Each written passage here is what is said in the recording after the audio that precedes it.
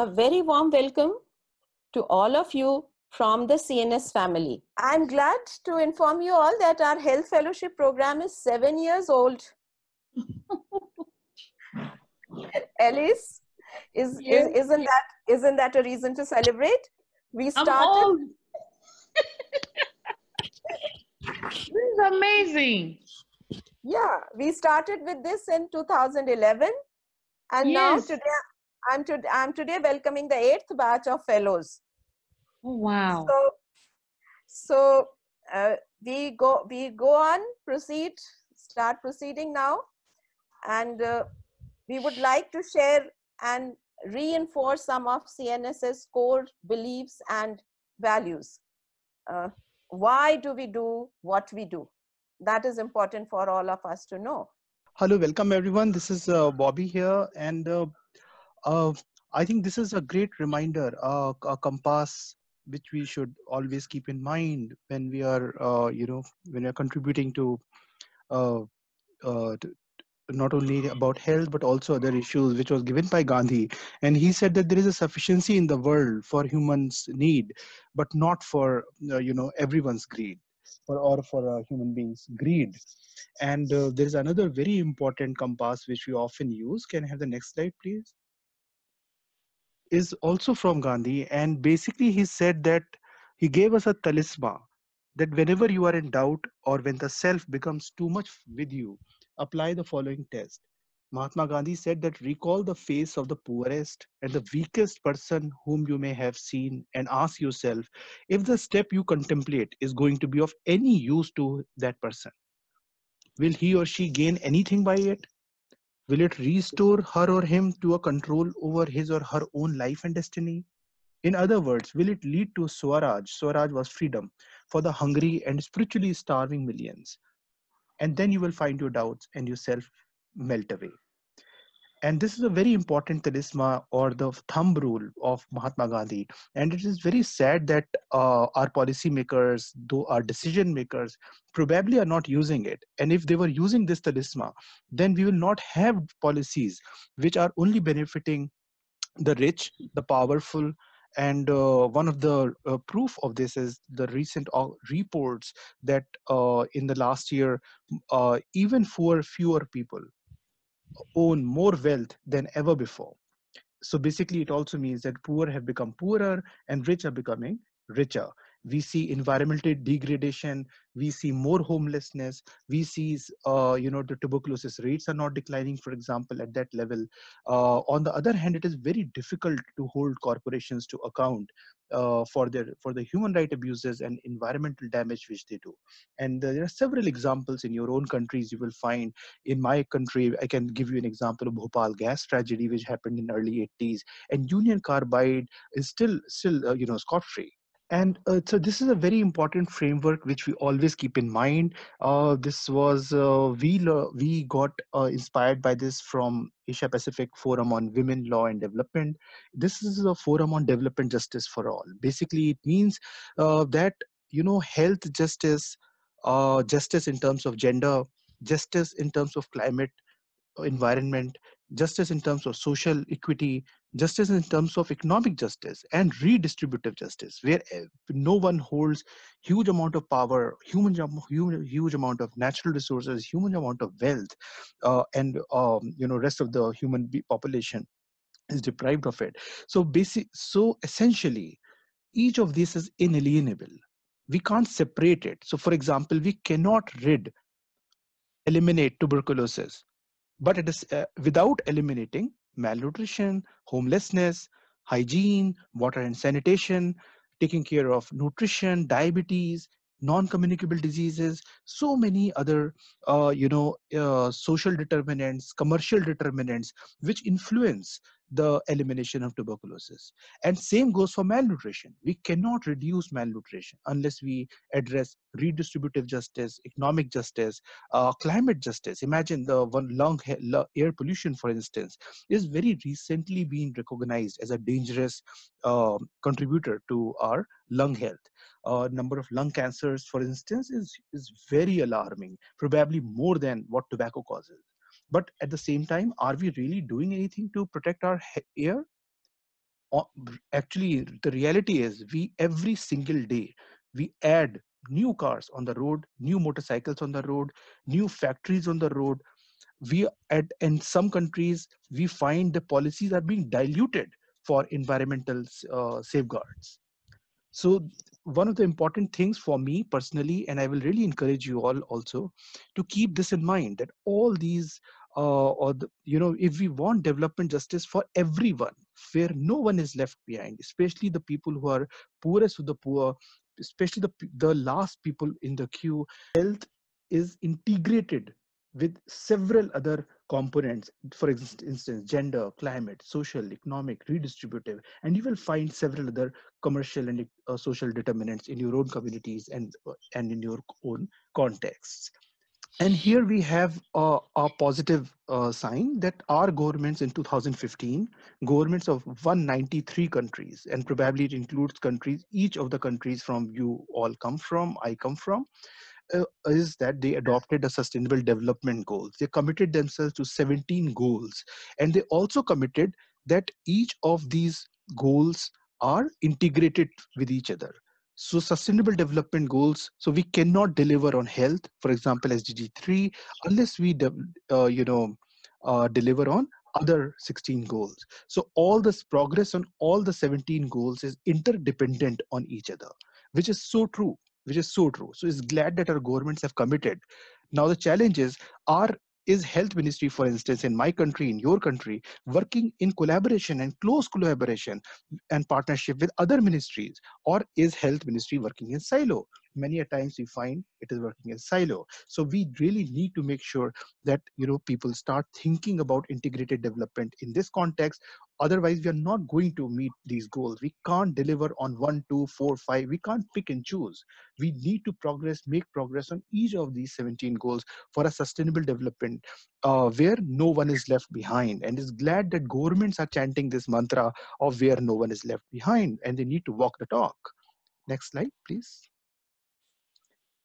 So this is a photograph from Shobha Madam, who was just speaking, CNS Managing Editor. She was at the UN high-level meeting on tuberculosis last month, where heads of states were supposed to come.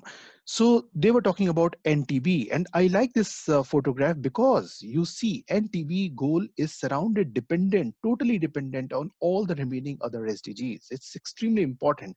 Maybe we see a direct correlation, maybe we don't see a direct correlation, but if we go in depth, you will find that there's a direct correlation between each of those 17 SDGs. So either we make progress on each one of them, or we are really going to, fail on probably all. Next slide, please. And this is very important. I will, you know, uh, instead of saying much, I will rather let me show some stuff to you. Here's to the crazy ones, the misfits, the rebels, the troublemakers, the round pegs in the square holes. The ones who see things differently. They are not fond of rules and they have no respect for the status quo. You can quote them, disagree with them, glorify or vilify them. About the only thing you can do is ignore them. Because they change things, they push the human race forward, and while some may see them as the crazy ones, we see genius. Because the people who are crazy enough to think they can change the world are the ones who do. Coming back to the Bimla Misra Memorial Health Fellowship Program, that's why the theme here is be different. We need to be different. We need to speak what truly matters. We need to remember what's at stake. We cannot let our governments go back on the promises they have made for sustainable development where no one is left behind.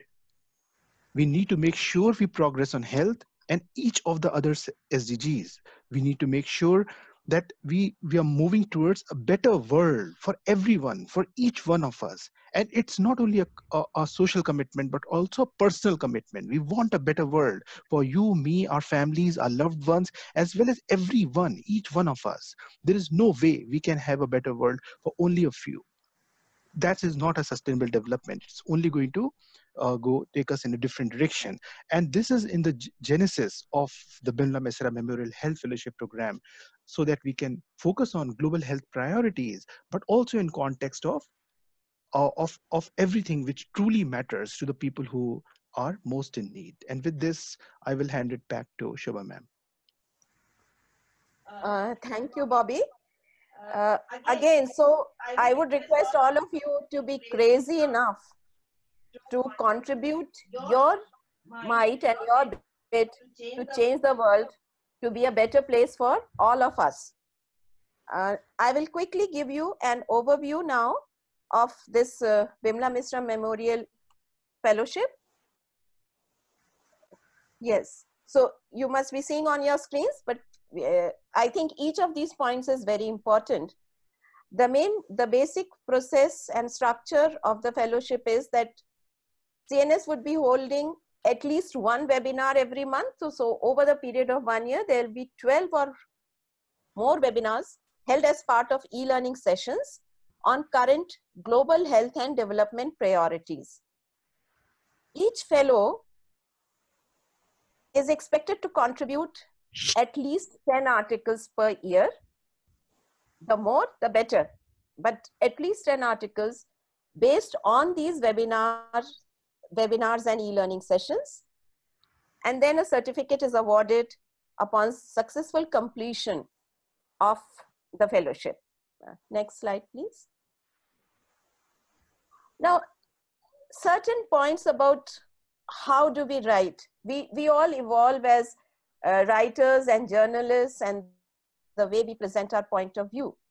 So when you're framing a story, you yourself, individual, in your own individual capacities, you are the best judge of what should be the best flow to tell the story impactfully. But please remember that it should not be an opinionated blog post, nor a transcription of the webinar recording. The webinar recording is always sent to you. In case for some reason you were not able to hear it, even if you are hearing it, we will send it to you. It's there in the public domain once the webinar is over. But you are not transcribing the webinar. The next slide, please. The webinar and whatever is said in the webinar and your active participation is the first important step for you to develop your article. It is just helping you towards that goal, because you're getting the opportunity of interacting with the specialists in that particular field and area and asking relevant questions from the webinar panel of experts. If you send your questions in advance or during the webinar, we always try to prioritize the questions sent by the fellows over those of other webinar participants. Sometimes, due to shortage of time, all questions cannot be taken up. You are free to write directly to the panel of experts to satisfy your queries. Hello, yes? Who was that? Hello? Okay, next slide, please. There can be several possible story angles for your article based upon the theme of a specific webinar, which is more relevant to your country context. So for example, there is a webinar on tuberculosis and how it is affecting maybe various groups, communities, classes. Somebody may like to focus on tuberculosis in children. Somebody may like to talk about the stigma aspect of Hello. tuberculosis, how Hello. it is impacted. Yes, hello? Hello. Yeah, we can hear, I can hear somebody's voice, but perhaps she's not able to hear us. So, and I just want to let you all know that this session is being streamed live on CNS Facebook page. And they can see us there at www.facebook.com for CNS page. So there can be several, just let me continue with how you are going to shape an article. So you can choose one storyline. We can help you with this if there is need for that. And the storyline you will choose once you have participated in the webinar and also received its video recording and podcast. Next slide, please. Your article could be approximately 700 to 1,000 words. And it should include at least one or more comments from the experts who were there at the webinar panel, which are relevant for your story. Because since each one would be pursuing a different storyline, some comment would be relevant for them. Then we encourage that you have inputs. Your article includes inputs from interviews you conduct at your level with a member of the affected community and or some local regional expert. Maybe the expert is from your city, town, or at the national level. That is left to you. But because a good article should incorporate a diverse point of view. The panelists have presented their views, and they have presented facts there. The community or a person who affected by that problem would be having, I think, and for us, the role of the community is very important, and input from the community is very, very important, because they are the ones from whom we can really seek the solutions to the problems. And then the local, regional, or national experts, because the problems in different countries regarding the same issues could be different and are likely to be different from those of other regions. You may also quote some relevant data from dependable sources like government websites, WHO website. We are saying dependable. And of course, you need to give a catchy title to your article, because that is the first thing which catches the attention of the reader. Next slide, please. Now, I'm not being very pedantic or here, but still we try to remember certain things while writing an article. And all of us learn every year and with every passing day what to include, what not to include, what to avoid. But there are certain very specific do's. If you are quoting any study or article, if you're quoting it in your article, please give the web link of that. And it should be from a reliable source. It's just not enough to say, according to one study, we have this data. Which was that study? It is important. So please give the link to that study or to that data which you are giving. Please give the correct names and designations of experts who are quoted in your article. You can send photos to go with your article, but please mention the source of it so that there are no copyright issues. If you have taken it, you can just mention that that photograph was taken by you. Or if you have taken it from somewhere else, make sure that you are able to, that there are no copyright issues there, and you're permitted to use that photo. And of course, all of us tend to go wrong in spellings and make grammatical errors, but we try to avoid that as far as possible. The do not here, the two do nots which we have here are also very important for CNS, and I think they would be important for you. We do not give actual names of community members while quoting them in the article, just to protect their confidentiality. We also avoid clicking direct photographs of community members unless you seek permission from them, because there are many other ways where you can take the photograph without showing the face, and still it would be a very powerful photograph. So just remember that we have to respect their confidentiality. That is important for us. We also refrain from using inappropriate terms which may seem to be very common in our day-to-day languages, like saying drug addict. Now, the word addict, it doesn't sound very good, or a defaulter. You know, these are these are sort of accusatory terms, and we are accusing the person. Defaulter, a defaulter of treatment in TB, as if that person has committed a crime. There could be. We are not supporting that a person should not complete the TB treatment. Say, for example, I'm taking the example of TB. But using the term defaulter is not polite. Even we commonly say he or she is a diabetic. I think it's more proper to say a person living with diabetes. Again, saying TB suspect. Now, suspect, you know, that word suspect, we always sort of link it to crime.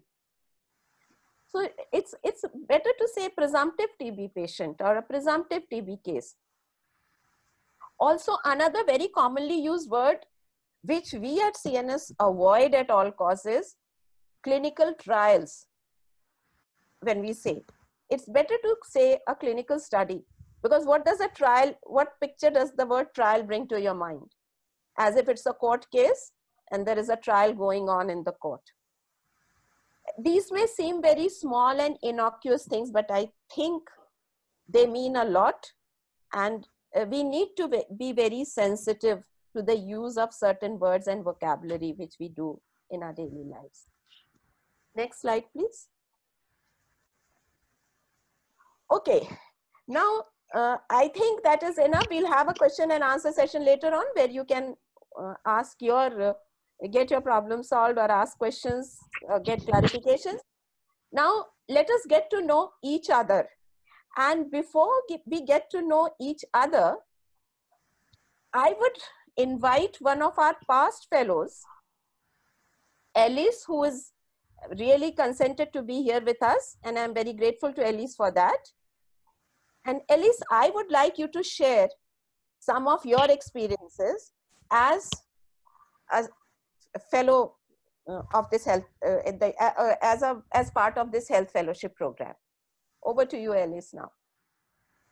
Hi, thank you very much. Good afternoon, everybody. For me, afternoon.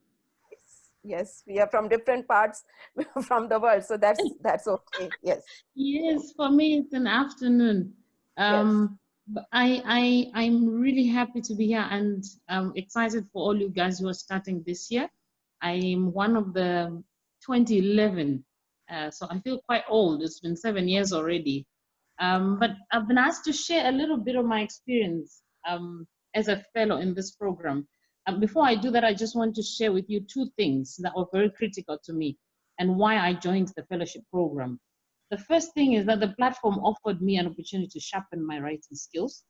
It offered me an opportunity to publish internationally, which is something that is very difficult for a lot of people.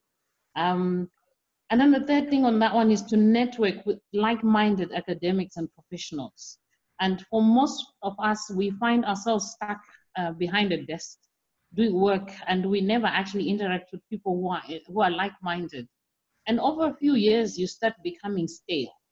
But this forum has opened up a platform where you can actually interact with people who have same interests as you and want to change the agenda in the same area where you're working.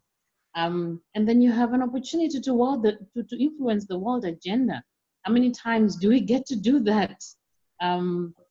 So in this fellowship program, you are getting a chance to be on a platform that gives you a whole lot of opportunities that most people do not get. And then the last thing is, well, the package comes with an opportunity to travel and attend conferences, to grow your career, and some may be doctors or public health specialists like me. Some could be, from different backgrounds, but you never know. You had a talent you never explored in writing and publishing, and this is a platform that can give you that chance to explore it with guidance and with an opportunity to publish. And lastly, a chance to be heard. If you work in the trenches all the time and you're trying to make a difference, there's lots of frustrations, especially when you feel that the decisions are being made are not helping you to do your work. Here you find yourself with an opportunity to actually be heard. So when you write your article, you're bringing together thoughts and opinions and research and concepts together in one document, and you're allowed to publish it internationally and help others to change their agenda, to change the mindset. And the last quote I will give you is that the brain of anyone, a leader, a person anyway, will make decisions based on the information they've been exposed to. And until some people like you guys today, who are fellows in this program, write out some information out there and put it out there and give people new information, you might actually change the way people make decisions. So take charge and utilize this platform and opportunity and influence the world agenda. All the best. Thank you very much, Elise. All our past fellows, their writings are on our website, and you all can go and check what Elise has written and how she has contributed for a better world for all of us. And she was one of the earliest fellows, and she still continues because to write for CNS and write for other on other platforms as well. So once you are a member of the CNS family, you are always a member of that family. You always remain a member. A family never disintegrates. Now I would like our new fellows to please introduce themselves briefly, one after the other. And we have just arranged that list in alphabetical order because each one is equally important to us. So we have just arranged the names in the alphabetical order of their first names. So Amiti happens to be the Amiti Verma from India because her name begins with A. So there she is. So I would like Amiti to please introduce herself.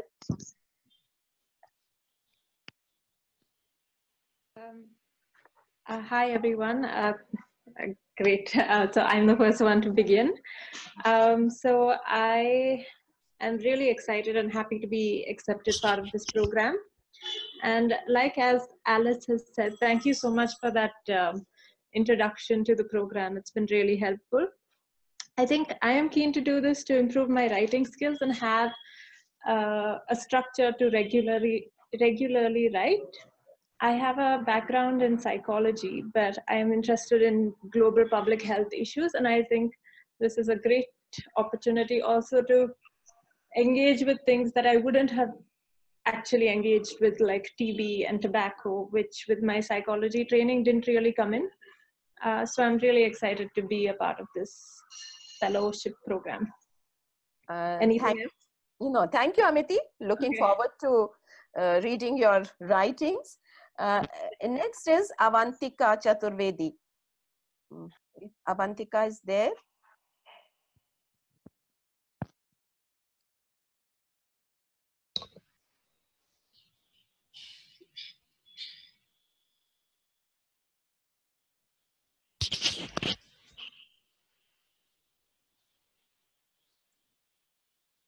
Yes, Avantika, are you there? I think Avantika has not been able to join, or maybe sometimes they have some technical issues. So Avantika had written that she's currently working as an educational counselor in a college in India. She has a master's in psychology and has been associated with issues like mental health, gender, sexuality, and education, particularly of the lower people of lower economic status. She has been writing for CNS also in the past. Next we have Beryl.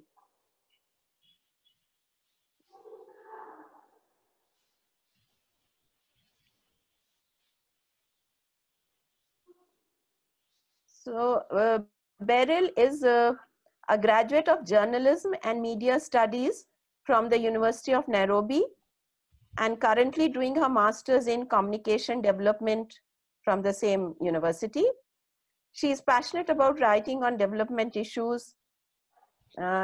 She has worked with projects as a global grant accessor. She is a mentor at the Akili Dada Foundation which helps young girls from underprivileged backgrounds to overcome their fears and to help them rise to leadership positions. Then we have EQUI. Now, some of our participants are having some technical troubles due to poor internet connection at their end, or they were not able to hear. So, EQUI, are you able to be with us now? Some of them are saying that they are having trouble connecting. EQUI was not able to hear us earlier. Some others also. EQUI is a multimedia journalist who has a passion for ending rural poverty, drug abuse, and stigma, especially in children, youth, and women. She has a master's in mass communication and is the founder of Balm for the Bruised Foundation, which is an NGO that works for people with drug challenges. Joseph, is your technical problem solved now? Joseph was facing some problems.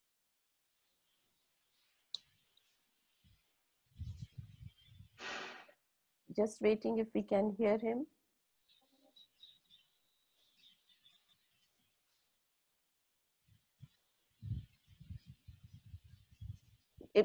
Actually, I am reading out brief bios of those who are there here at the webinar, but they are facing some technical issues at their end. Joseph is a senior Ugandan journalist who holds a Master of Science in Monitoring and Evaluation and a diploma in Journalism and Mass Communication. He has reported for both local and international media and worked for Radio Netherlands worldwide. He has also worked for the Institute for War and Peace Reporting, Uganda Radio Network, and currently runs a journalism fact-checking website, Reality Check Uganda.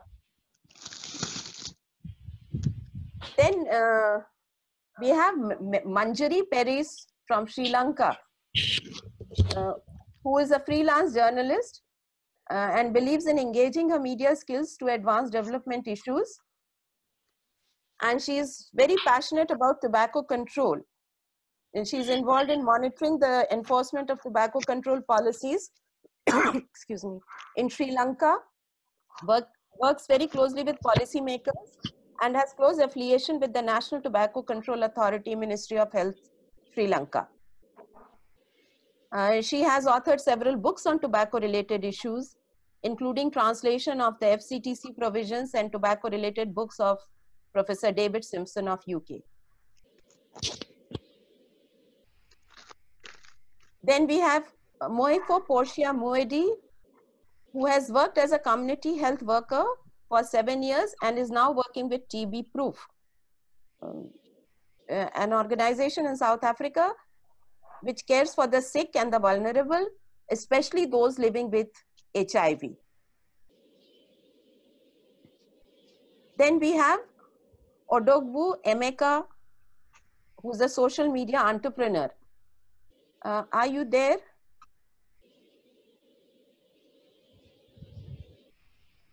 Odogwu, are you there? There's some problem at his end also, I think.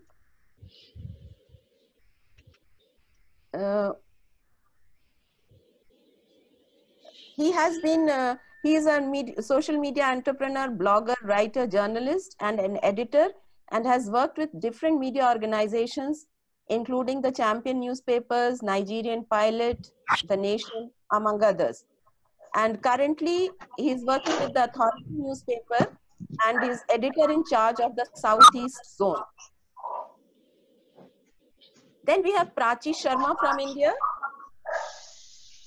Prachi, I think we should be able to hear you. Yes. Can you able to hear me?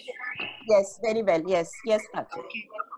First and foremost, I would like to say thanks for giving me this opportunity.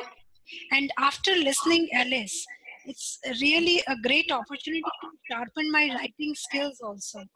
So academically, I have a background in mass political science, and just completed my diploma in journalism.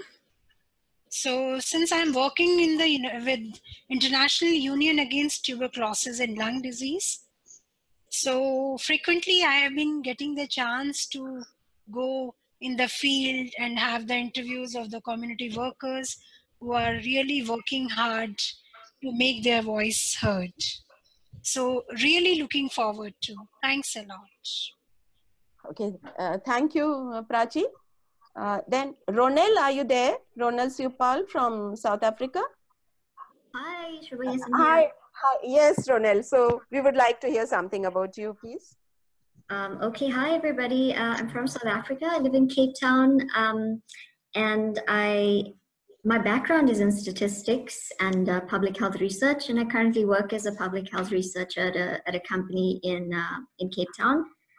Thank you very much for this opportunity, because I think, as Alice mentioned, it will give us a lot of opportunity to network and get exposure, and yeah, be able to influence the way people think, and yeah, thank you. Okay, thank you. And then we have Sukholole Nepa from Zimbabwe. She has a bachelor's degree in Media and Society Studies from Midland State University and works as a journalist, writing for the Alpha Media Holdings and Radio VOP. And she wants to enhance her writing skills to become a better community journalist, working for the welfare of the community. So this was our team of the current batch of fellows.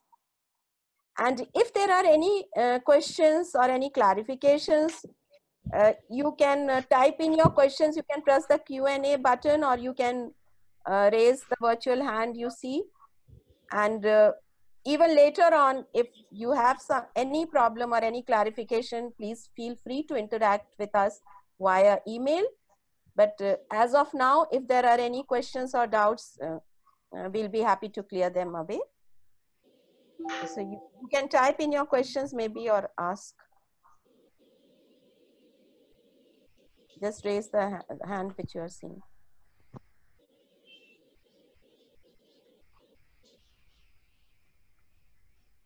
Okay, so no open questions? Okay, that's great. But we are there now. As I said, we are a family. Yeah. And we share each other's concerns, and we try to solve them without treading upon each other's toes. And sometimes if you do feel that, please forgive us for that. I have a question. Yes. Okay, so I was wondering about the mentorship and writing skills part of this fellowship, and I was wondering how exactly the editing and mentorship would work. Is that a valid question? Did you understand my question? No. Yes. Means because I think we have given the basic points or the structure of how your article or story should go. I think that has been discussed. Yes. And if there is an editorial note to it, or when you send us the article, then whatever comes from the editorial desk, that is related back to you, that this is what this could be a change, or or we want to clarify something. Very often it has happened, like from past experience, I can say that sometimes it is just said according to a study or according to data, without us having the link to that study, or what is the study we are talking about. That has been one of our past experiences, and that is why we have requested that you please give the link to that study or from wherever you are quoting.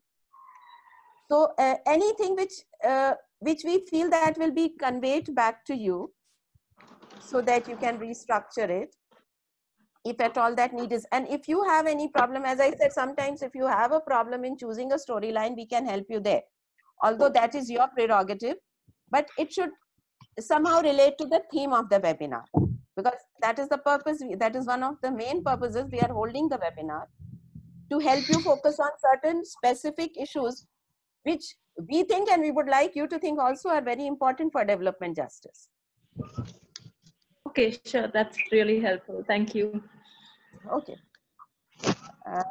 And as I said, please feel free to ask via email.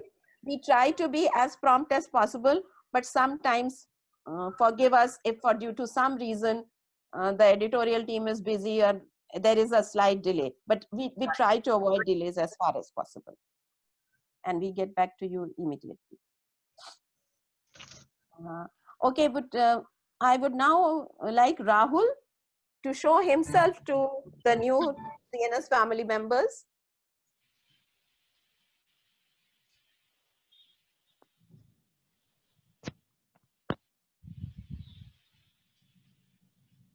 Yes, Rahul, the floor is yours now.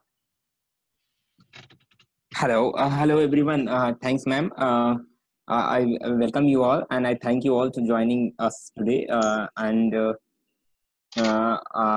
will be looking forward to interacting you and helping you in developing articles, as discussed by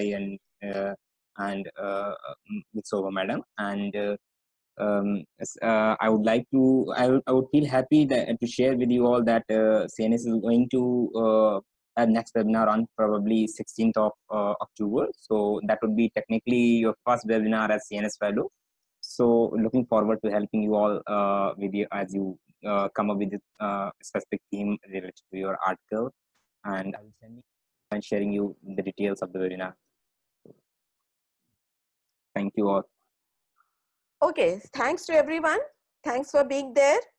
And please lock your date, save your date for 16th October, same time, 1 p.m. Geneva time. We will be having our next webinar. And as Rahul said, for you, technically the first webinar for the fellowship program. Okay, have a good day. Thank you. Bye. Bye. Bye, Alice. Bye, hello. Bye, Rahul.